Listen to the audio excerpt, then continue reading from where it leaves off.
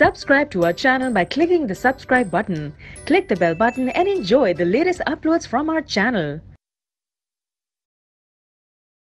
Now we will study that how do plants absorb water. Water की absorption plant में कैसे होती है. रूट हेयर्स क्या है? रूट एपिडर्मल सेल्स होते हैं, उनकी एक्सटेंशंस निकलती हैं. रूट में रूट हेयर्स होते हैं. रूट हेयर की वजह से जो सरफेस एरिया है रूट का वो बढ़ जाता है. ज्यादा सरफेस एरिया है जिसकी वजह से एब्जॉर्प्शन ज्यादा हो सकती है. जो भी वाटर और मिनरल्स हैं वो कौन एब्जॉर्ब करता है? वो रूट्स एब्जॉर्ब करती हैं. बाय डिफ्यूजन, प्योरली डिफ्यूजन होती है वाटर और मिनरल की एब्जॉर्प्शन के लिए रूट से. जब भी रूट हेयर एब्जॉर्ब करते हैं कैसे करते हैं? डिफ्यूजन प्रोसेस से. Water absorb by root hair can move deeper into the root layers. दो डिस्टिंक्ट पाथवे हैं इसके लिए, apoplast pathway and symplast pathway. You can see ये जो एडजेसेंट सेल वॉल्स के थ्रू पाथवे जा रहा है ये है एपोप्लास्ट पाथवे, एंड ये जो प्लाज्मोडेस्माटा से होते हुए सेल टू सेल जाता है ये है symplast pathway. Let's study apoplast pathway. Adjacent cell walls, हमने क्या देखा था? एडजेसेंट सेल वॉल जो कॉन्टिन्यूअस है through out accept Casparian strips. यहाँ पे मूवमेंट हो रही है कैसे? सेल वॉल के थ्रू. बट ये जो कैस्पेरियन स्ट्रिप्स हैं कहाँ है? ये एंडोडर्मिस में. एंडोडर्मिस में कैस्पेरियन स्ट्रिप्स हैं जो सुबरिन की बनी है. यहां से क्रॉस नहीं होता, यहां से एपोप्लास्ट पाथवे नहीं होता. वाटर को या मिनरल को यहां से एंटर करना पड़ता है सेल के अंदर और सिम्प्लास्ट पाथवे फॉलो करना पड़ता है. दिस मींस कैस्पेरियन स्ट्रिप में एपोप्लास्ट पाथवे नहीं होता.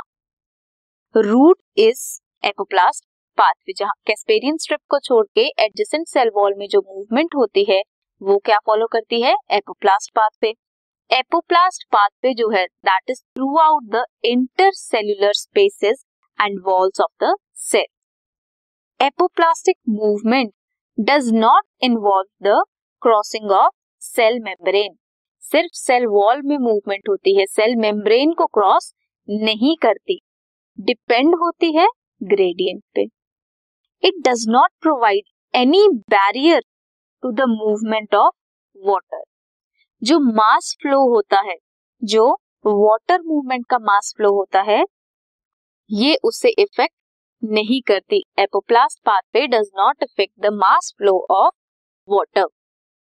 जैसे वाटर इवेपोरेट करता है इनटू द इंटरसेल्युलर स्पेसेस और एटमॉस्फेयर, टेंशन डेवलप हो जाती है in the continuous stream of water. कहाँ पे? एपोप्लास्ट में. इसीलिए मास फ्लो है जो वाटर का due to adhesive and cohesive properties of water की वजह से होता है. एडहेसिव और कोहेसिव क्या होती है? अपने वाटर मॉलिक्यूल्स के अपने में ही अट्रैक्शन होना या फिर सेल वॉल या फिर वॉल के साथ अट्रैक्शन होना जब भी वाटर कंडक्शन होती है. सिम्प्लास्ट पाथवे क्या था? सेल के अंदर से हो रही थी. इंटरकनेक्टेड प्रोटोप्लास्ट थे. सिम्प्लास्टिक मूवमेंट में इंटरसेल्युलर मूवमेंट थी. सेल से सेल में इंटरसेल्युलर मूवमेंट थी through out the plasmodesmata. You can see ये प्लाज्मोडेस्माटा है दो सेल के बीच में. यहां से क्रॉस होता है कोई भी वाटर या मिनरल. सो क्रॉसिंग कहां से हो रही थी? प्लाज्मोडेस्माटा के थ्रू हो रही थी.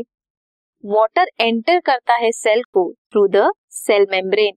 एपोप्लास्ट में सेल मेम्ब्रेन को क्रॉस नहीं कर सकते थे, इसमें एंटर करते हैं सेल मेम्ब्रेन के थ्रू. इसीलिए मूवमेंट जो है रिलेटिवली स्लोअर है सिम्प्लास्ट की then apoplast.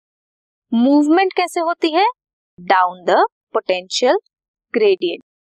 Most of the flow of water in the roots में जो मैक्सिमम फ्लो है वाटर का वो होता है via apoplastic pathway. Cortical sales जो हैं they are loosely packed and does not offer, कोई ऑफर नहीं करते, मींस वाटर की मूवमेंट को रेजिस्ट नहीं करते।